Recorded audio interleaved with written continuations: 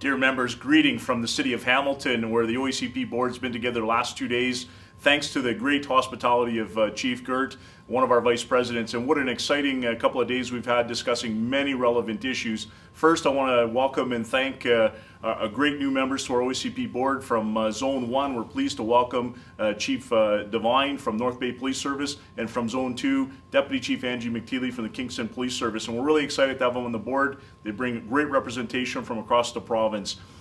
What an incredible meeting we've had. Lots of work, a heavy agenda. You can grab the agenda online, but we spent a lot of time discussing major issues, in particular Bill 175 and the impact of the Safer Strategy for Ontario. We are pleased to welcome Mr. Jason Fraser, Counsel for the York Regional Police Service and co-chair of the PLA Committee, to take us through the major items of Safer Strategy for Ontario.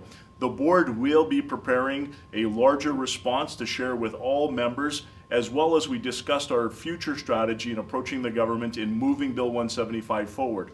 As you know, in principle, the OACP board is generally supportive of the majority of recommendations. We do feel there's a number of pieces where we can improve, enhance, and also share some of our thoughts as chiefs of police and police leaders in Ontario. So stay tuned for that. More work to come. We also did a significant discussion around the Ontario Association of Chiefs of Police strategic plan. As you know, we've launched and moved forward on a 5-year plan, and we're also pleased to announce that we'll be launching a working group, a sort of a two-phase approach. We want to look at our due structure, we want to look at our membership, and we will be launching a working group as we move forward, which is a key part of our strategic plan to ensure we remain sustainable, relevant, and ready for the future of policing.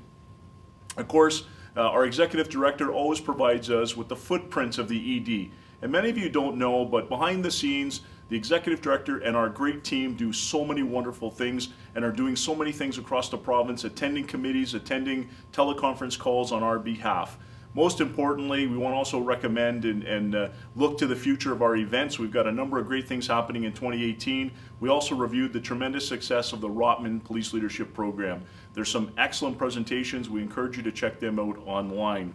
We also talked a lot about the restructuring review. We are looking at our committees. We're over 24 committees right now looking at policing committees in the province of Ontario. We're looking at how do we align with the Canadian Association of Chiefs of Police, and how do we continue to support and enhance the great work of our committees. We've enlisted the work of retired Chief Jeff McGuire, and we do believe in February, when we meet in London, that we'll have a full report to go through as we plan towards further board meetings with the unveiling of that review at our AGM in Deerhurst in June.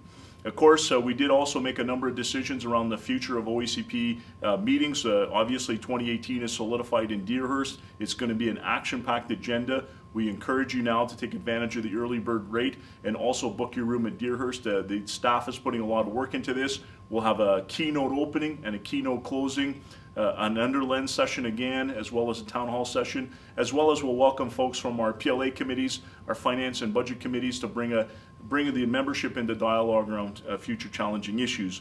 We also solidified positions in 2019 and 2020. We're moving to a different model. We're in the position of negotiating, finalizing contracts, but we're pleased to announce that in 2019 the AGM will be in the City of Toronto, and in 2020 we'll return to the beautiful Niagara region. We had a great presentation from Optic and retired Chief and past President Paul Hamlin on some of the different challenges facing the modernization of justice, bringing the technology platform to all police services in Ontario, and there's more to follow on that.